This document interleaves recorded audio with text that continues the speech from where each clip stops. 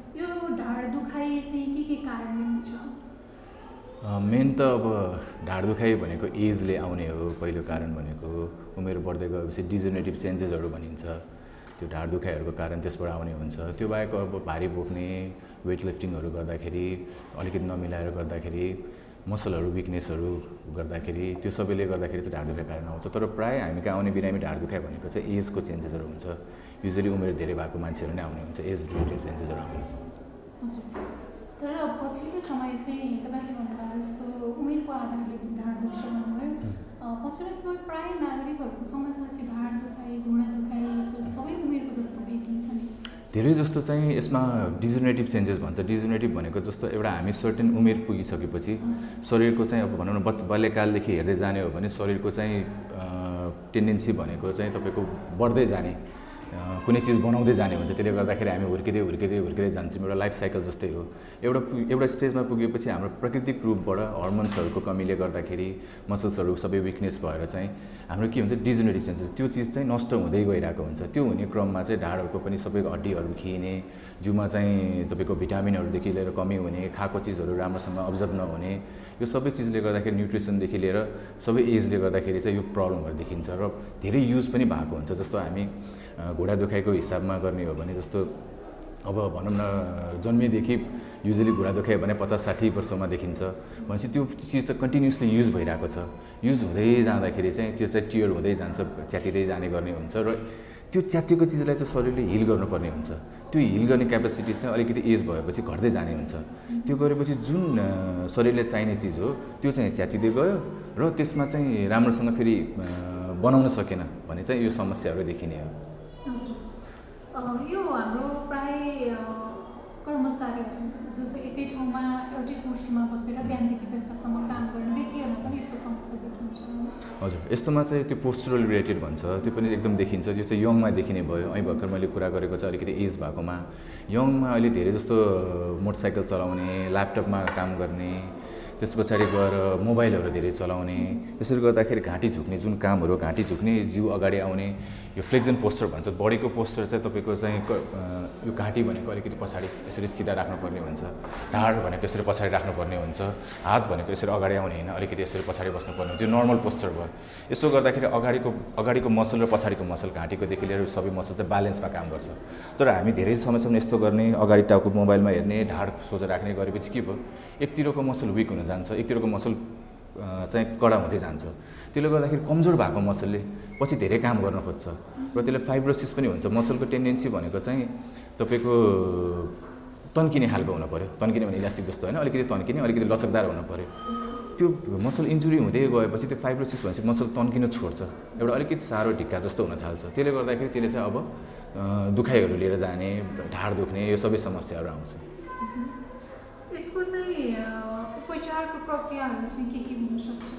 सबभन्दा राम्रो त उपचार भन्दा पनि यसलाई हुन नदिनु नै हो। त्यसलाई हुन नदिनलाई चाहिँ पोस्चरहरू हामीले मेन्टेन गर्नुपर्छ। अब एक्सर्साइजेसहरू चाहिँ बिहान उठेर, जस्तो हामी ल्यापटपमा धेरै काम गर्छौँ, अब प्रोफेसनली बाइस काम गर्नुपर्ने हुन्छ, अब काम नगरिकन पनि भएन। त्यो छ भने हामीले चाहिँ पोस्चरहरू मेन्टेन गर्नुपर्ने। जस्तो अब बिहान उठ्यो 10 मिनटलाई यो घाँटीको एक्सर्साइजहरू गर्न सकिन्छ, अथवा यता दुख्ने छ कम्प्युटरमा काम गर्छौँ भने त्यही अनुसार हामी एक्सर्साइजहरू गर्न सकिन्छ, ब्याकहरूको एक्सर्साइज गर्न सकिन्छ। अब डेफिनेटली खानाको रोल त आइ नै हाल्छ। राम्रो हेल्दी डायट, अब रक्सी चुरोटहरू सकभर अभोइड गर्दा एकदम राम्रो, किन नसाहरूलाई चाहिँ रक्सी चुरोटहरू धेरै नराम्रो मानिन्छ। अब हेल्दी डायट र त्यस पछाडि बिहान उठेर केही क्षणलाई हाम्रो चाहिँ एक्सटेन्सन भनिन्छ। हामी प्रायः याद गर्नुभयो भने अगाडि झुकेर काम गर्छौँ, पछाडि गर्दैनन्। भनेको पछाडि पनि मासु छ, अगाडि पनि मासु छ, पछाडि मासुको पनि केही दायित्व त छ। भनेपछि हामीले बिहान उठेर यो पछाडिको मासुहरूलाई, यो हड्डी र मासुहरूलाई चाहिँ एक्सर्साइजहरू गरेर त्यसलाई स्ट्रेच मात्र गऱ्यौँ भने पनि यसलाई धेरै अभोइड गर्न सकिन्छ। अर्को चाहिँ कन्टिन्युस, जस्तो मानिम हामी टेबलमा बसेर ल्यापटपमा कुनै काम गर्दैछौँ भने त्यो गर्दाखेरि अब हामीले लगातार रूपमा चाहिँ घन्टाभरमा काम गर्नेको सट्टामा हामीले के गर्न सक्छौँ भन्दाखेरि 10 मिनट 15 मिनट ब्रेक लिएर स्ट्रेच गर्न सकिन्छ। स्ट्रेच गरेर आफ्नो यो पछाडिको मसलहरू स्ट्रेन गर्न सकिन्छ, चाहे त्यो दुखोस् नदुखोस्। दुखेपछि गर्दाखेरि अलिकति ढिलो भइसकेको हुन्छ। त्यसरी नै घाँटीको पनि सेम गर्न सकिन्छ। अनि बाइकहरू भयो, अहिले एकदम कमन देखेको चाहिँ मका आउने बिरामीहरू धेरै जस्तो चाहिँ मोटरसाइकल धेरै चलाउँछु, यो ढाड दुख्यो यतातिर भन्ने आउनुहुन्छ। त्यो मोटरसाइकलको पोजिसन यस्तो हुन्छ, सोद्धाखेरि उहाँहरू दिनमा 8-10 घन्टा जति मोटरसाइकल चलाउनु हुँदो रहेछ। युजली ट्राफिक जाम यो सबैले गर्दाखेरि या मिनिमम पनि 4 घन्टा जस्तो हुँदो रहेछ उहाँहरूको ट्राभलिङ टाइम। त्यो सबै चिजहरूलाई सकभर अभोइड गर्नुपर्छ। सकेसम्म रोग लाग्न नदिनु नै उत्तम उपाय हो, तर लागिसकेपछि पनि उपचारको विधिहरू हामीले अपनाउनु नै पर्छ होइन। सुरुवातमा कस्तो कस्तो खालको उपचारको विधिहरूले अपनाउँदै जाँदाखेरि सहज र सरल हुन्छ?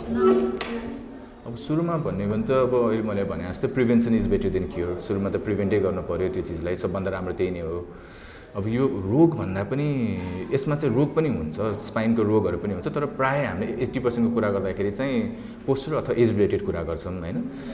यसको रोग नहुने होइन, जस्तो स्पन्डोआर्थराइटिसहरू जस्तो रोगहरू हुन्छ होइन, रुमेटोइड आर्थराइटिसहरू रोग हुन्छ जुन चाहिँ उपचार गर्नुपर्ने हुन्छ, तर प्रायःमा त्यस्तो चाहिँ हुँदैन। प्रायःमा चाहिँ पोजिसन र एज रिलेटेड भएको हुन्छ। अब त्यस पछाडि हामीले गर्न सकिने भनेको पहिलो चिज चाहिँ अब एक्सर्साइज गर्नु पऱ्यो, त्यो सम्बन्धी के छ कस्तो के छ फिजियोथेरापीको माध्यमबाट गर्न सकिन्छ। अब क्षणिक रूपमा धेरै दुखेको छ भने औषधिहरू पनि खाने, फिजियोथेरापी पनि गर्न सकिन्छ। अब त्यो गर्दाखेरि पनि सन्चो भएन, अब हेरेर हुन्छ, अब ढाडको नसा च्यापेको, घुँडा खिएको हो भने त्यो गर्दा पनि भएन भने इन्जेक्सनको माध्यमबाट नसाहरू मार्ने। त्यस पछाडि आजकल चाहिँ पिआरपी भन्ने थेरापी आएको छ, प्लेटलेट्स विथ प्लाज्मा भन्ने, तिनीहरू इन्जेक्सन गर्न सकिन्छ। त्यो इन्जेक्सन गर्दाखेरि चाहिँ यसको कन्सेप्ट के हो भन्दाखेरि जिउमा हुर्काउन त्यसले जुन ठाउँमा हाल्यो त्यो ठाउँमा चाहिँ त्यही चिजको हुर्काउन मद्दत गर्छ भनिन्छ। जस्तो कपाल नभएकोमा पनि पिआरपी थेरापीहरू युज गर्छ, कपाल आउँछ भनेर। त्यसरी नै मासुहरूमा युज गर्दाखेरि घुँडाहरू खिएको बिरामीलाई अर्ली स्टेजमा, त्यो घुँडा बाङ्गेर आइसकेको होइन, अर्ली स्टेजमा युज गर्दाखेरि यसको धेरै राम्रो छ भन्ने अहिले आइरहेको छ र विश्वभरि नै यो प्रख्यात छ। अब जस्तै ढाडको नसाको च्यापेको बिरामीको सन्दर्भमा भर्दा या घुँडाको बिरामीको सन्दर्भमा भर्दा यदि मानिलिउँ खुट्टै नचल्ने भएको छ या हामीले इन्जेक्सन ट्राई गर्दाखेरि पनि भएको छैन भने अथवा घुँडाको लागि चाहिँ धेरै नै बाङ्गेको छ, इन्जेक्सन पनि फेल खायो भने त्यसको विकल्प भनेको अन्तिम चाहिँ जहिले पनि अपरेसन हुन्छ। हामीले जाँदाखेरि चाहिँ normal lifestyle, physiotherapy, injection medicine, त्यो पनि भएन भने सर्जरी, यसरी चाहिँ क्रमबद्ध रूपमा जान्छ। हजुर, यो इन्जेक्सन चाहिँ हाम्रो कुन अवस्थामा चाहिँ इन्जेक्सन लगाउन सकिन्छ? ढाड दुखाइ, घुँडा दुखाइमा? यो खास इन्जेक्सन ढाड दुखाइ र घुँडा दुखाइमा युजली ढाड दुखाइको चाहिँ मसल्सहरू पेन भएको छ र फिजियो गर्दा पनि सन्चो भएन भने गर्न सकिन्छ।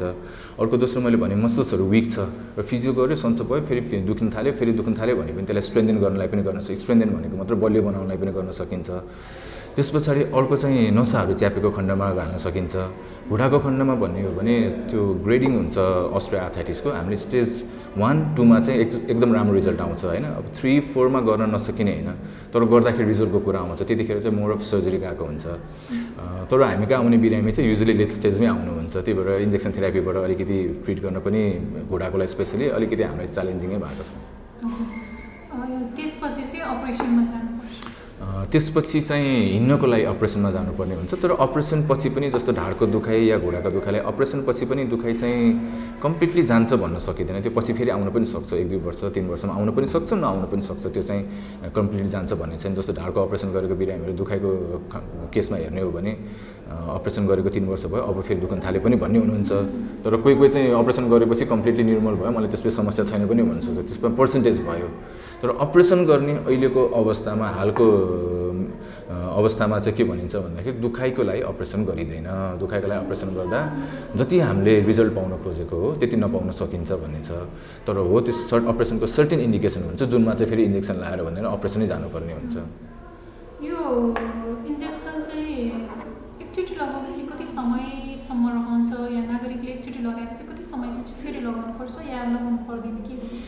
अब यो यस्तो छ, अब ढाडको इन्जेक्सनको केसमा भन्ने भने एकचोटिमा पनि हुनसक्छ। अब यसमा चाहिँ कति ठाउँमा कम्प्रेसन भएको छ, कति नसा च्यापेको छ र बिरामीको एज कस्तो हो भन्ने चिजले फ्याक्टरले एकदम डिटरमाइन गर्छ। र जहिले पनि ट्रिटमेन्ट गर्दाखेरि चाहिँ हामी डक्टरले कम्प्लिट रूपमा ट्रिटमेन्ट गर्ने होइन, 50% चाहिँ पेसेन्टको हातमा जहिले पनि हुन्छ।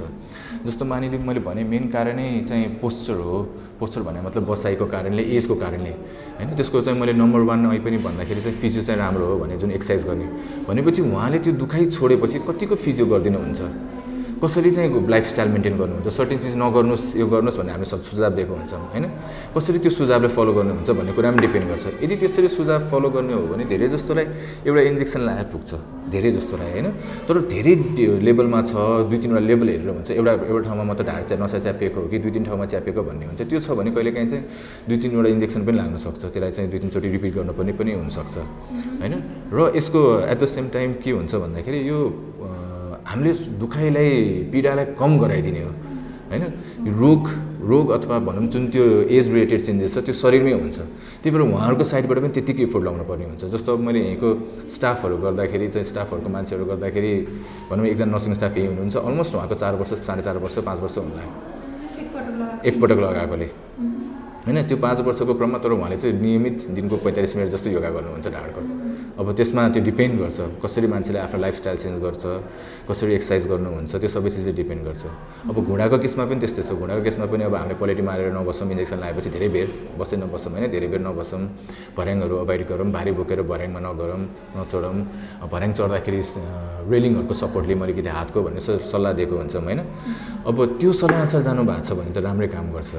र अर्को यो चाहिँ दुखाइ सम्बन्धीलाई भयो। अब घुँडाको केसमा चाहिँ के हुन्छ भन्दाखेरि पिआरपी जुन इन्जेक्सन छ त्यो चाहिँ हामीले अलिक पटक पटकै लाउनु पर्ने हुन्छ।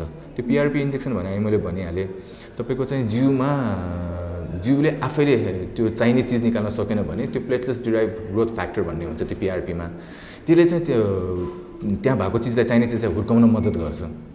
त्यो मद्दत गर्ने क्रममा के भयो भन्दाखेरि शरीर त एजिङतिर गयो, उहाँले निकाल्न सकेन शरीरले भनेपछि हामीले बाहिरबाट हालेको छौँ भनेपछि त्यो हाल्ने चिजलाई चाहिँ अलिकति फ्रिक्वेन्टली नै गर्नुपर्ने हुन्छ। तपाईँको 6 महिना या वर्ष दिन जस्तोमा रिपिट गर्नुपर्ने हुन्छ घुँडाको दुखाइ सम्बन्धी होइन। त्यसलाई चाहिँ रिपिट गर्नुपर्ने हुन्छ। त्यो रिपिट गर्दाखेरि हाम्रो हुनसक्छ स्टेज 1 स्टेज 2 लाई चाहिँ हामीले पछि घुँडाको प्रत्यारोपण गर्नलाई चाहिँ 70% 50 देखि 70%ले घटाउन सक्छौँ त्यस्तो बिरामीलाई।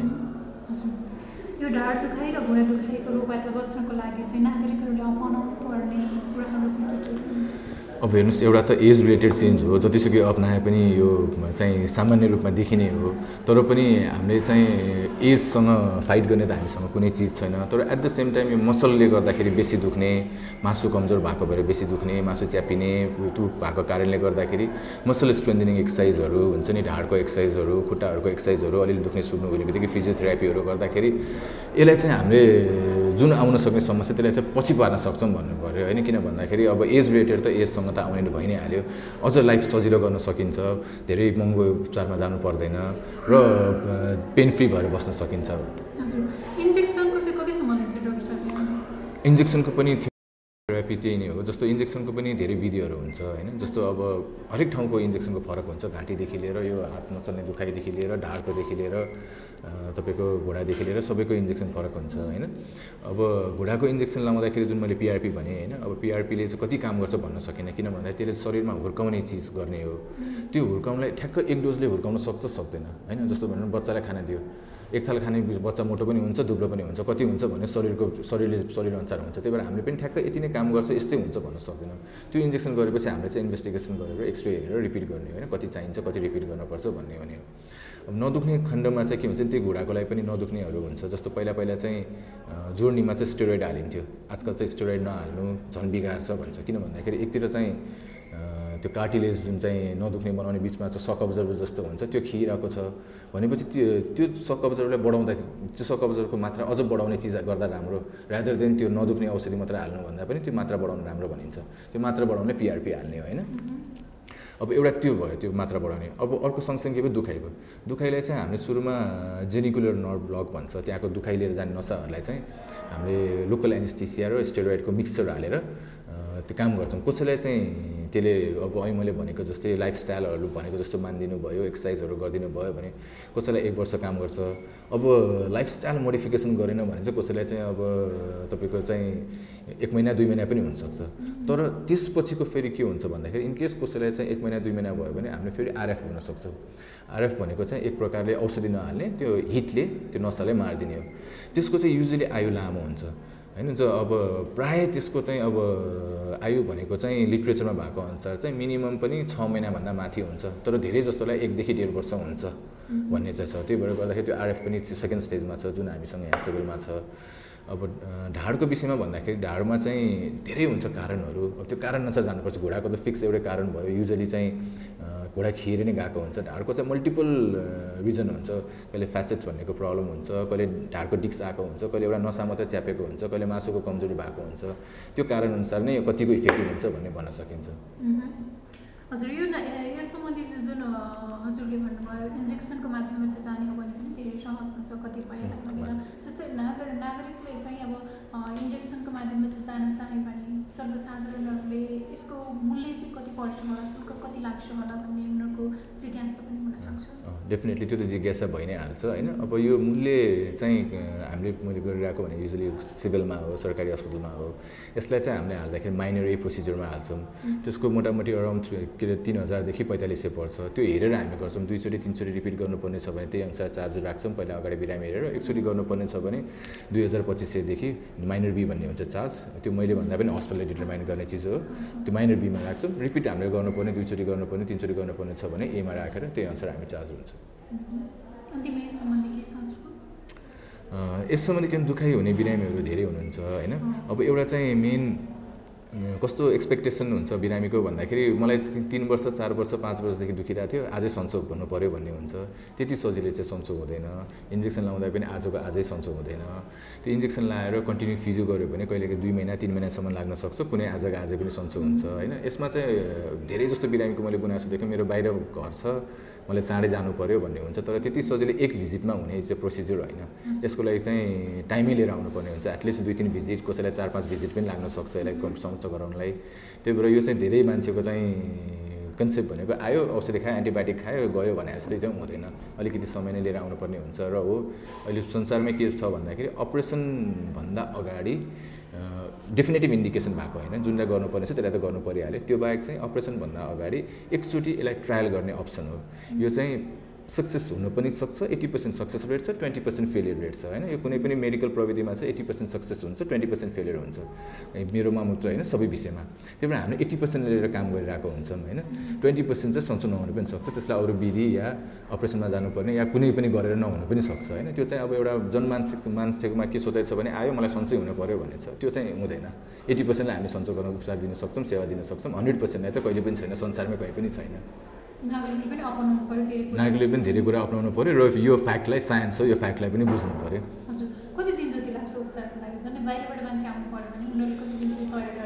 यस्तो हुन्छ अब उपचार गर्न कति दिन भन्दा पनि जस्तो हामीले समयलाई मेन दिनु पऱ्यो। अब यो प्रक्रिया गर्नलाई चाहिँ अब ओपिडी चाहिँ दिनौँ जस्तो म हेरिरहेको हुन्छु। तर तपाईँको उपचार प्रक्रिया गर्नलाई चाहिँ मलाई सोमबार दिएको छ। सोमबार चाहिँ अराउन्ड तपाईँको 4 बजेदेखि हामी सुरु गर्छौँ होइन। त्यो प्रक्रिया गर्दाखेरि हप्तामा 1 दिन हुन्छ। अब बिरामीको वर्कलोड हेरेर हुन्छ हेर्नुहोस्। अब कहिले चाहिँ एकदम धेरै बिरामी हुनुहुन्छ, मैले अर्को हप्ता या तेस्रो हप्ता पनि दिनुपर्ने हुन्छ समय। अब कहिलेकाहीँ चाहिँ कोही भ्याइदिनुहुन्न, अनि त्यसपछि इन्फर्म गरिदिनुहुन्छ खाली छ भन्नु, त्यो अनुसार हुन्छ। तर युजली भनेको 1 महिना जस्तो लाग्छ समय लिनलाई। हतार पनि गरेर भएन। बरु किन भन्दाखेरि तपाईँको 4 वर्ष 5 वर्षदेखि दुखिरहेको हुन्छ, आज दुख्यो भोलि त मौका आउने होइन, किन दीर्घकालीन सम्बन्धी हो होइन। त्यही भएर बरु आउँदाखेरि समय लिएर आउनुहोस्। 2-3 भिजिट लाग्न सक्छ होइन।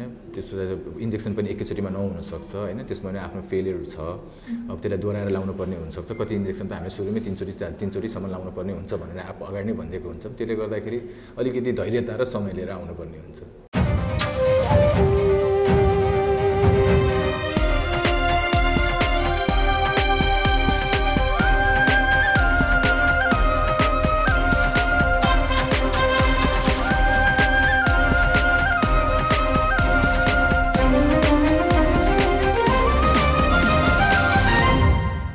सबैको सबैभन्दा राम्रो रातोपाटी.com